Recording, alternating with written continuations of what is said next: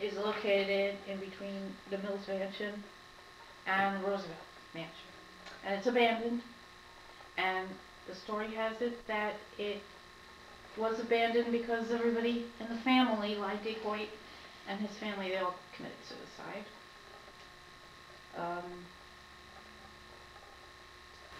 The architect was Calvert Vaux. He designed it as a picturesque stone country house. It was a Gothic design.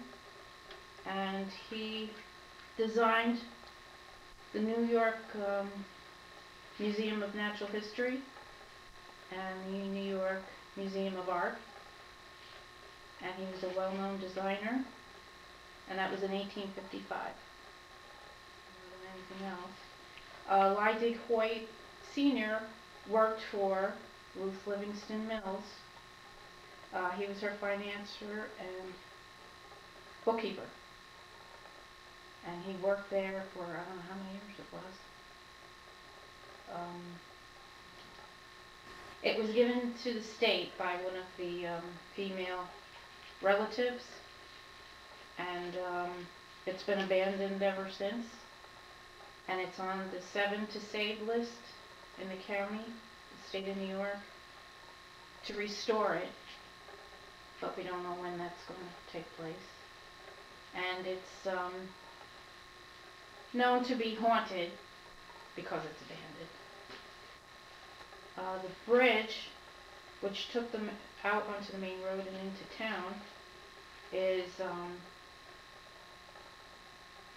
the boards are rotting away, and some of them are replaced with new ones, so people walk through there all the time. Now it's over the railroad tracks. That's considered haunted at night. But we don't know what that's all. But that was their way to travel in and out of the property.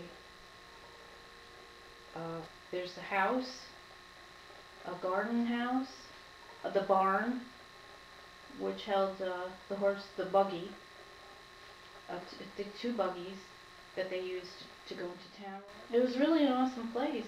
It had a lot of, I think it has a lot of potential even to become restored. It's really an awesome place. It's sad that they just let it go like that. As I fall and you turn away, walk down corridors miles away from my heart. As I breathe, as I surrender, I hear the sound of whispering. Replace these veins with these stomach aches. Butterflies line to tear away, screaming out there, out there, out there. They are hard.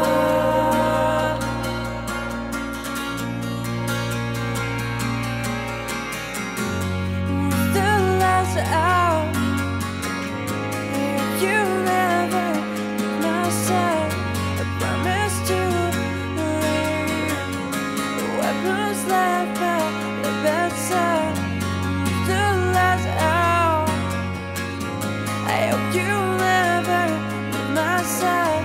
I promise to leave the weapons left by the bedside.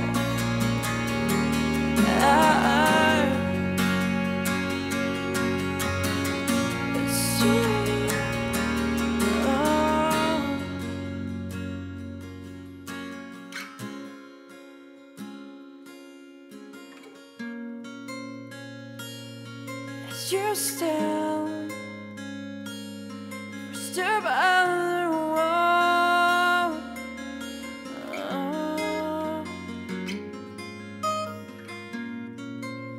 They march in outfit, a lot of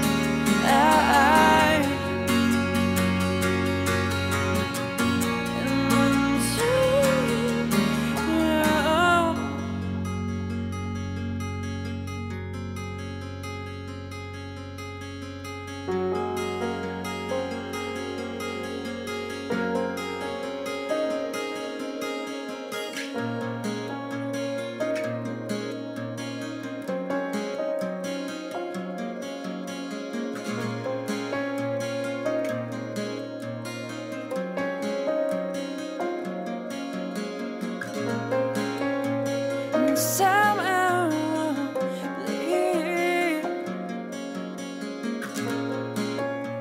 if you forsaken me, I'll tear out, I'll tear out, I'll tear out, I'll tear out, I'll tear out, I'll tear out.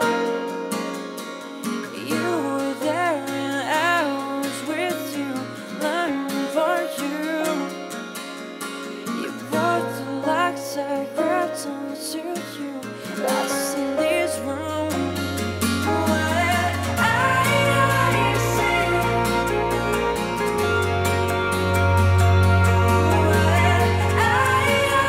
say?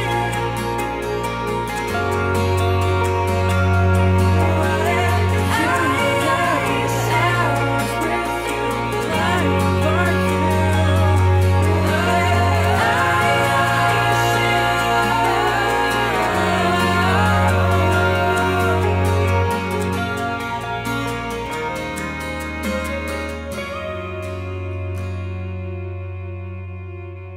Going to the mansion, we walked behind Mills and saw the beautiful Hudson River, and we went into the woods, and it was very, very windy up until we came across the house, which was dead in the middle of nowhere. And we went up to the house, and I had chills on my arms, and knowing the story behind that everyone had committed suicide, what I had heard coming up on that was really spooky, and I wanted to go in it, but they had put a fence up around it recently. So we were able to walk around and kind of check it out, see, got a feel of something eerie in the area.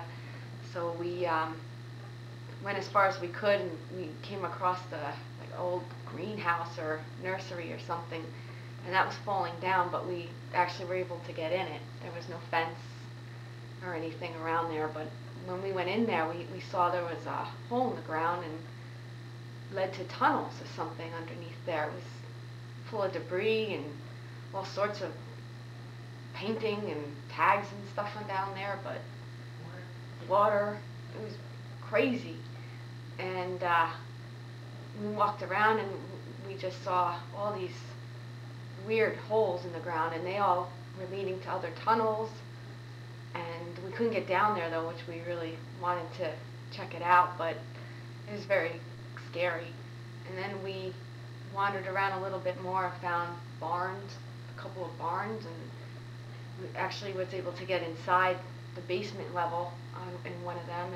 We took pictures, and there was actually orbs in there. And there was no light, there was nothing that could be explained why them orbs were there other than some kind of weird being. Something.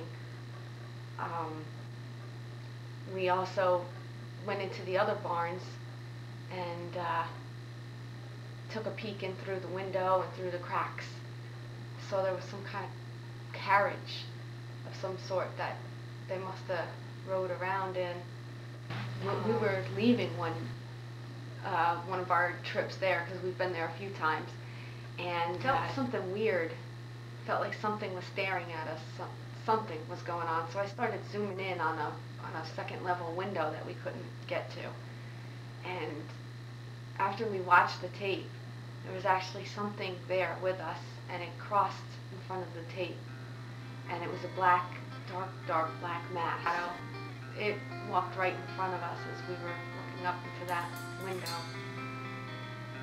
But we didn't see it. Physically, we didn't see it until we saw the tape. After seeing something like that, I'm scared to go back.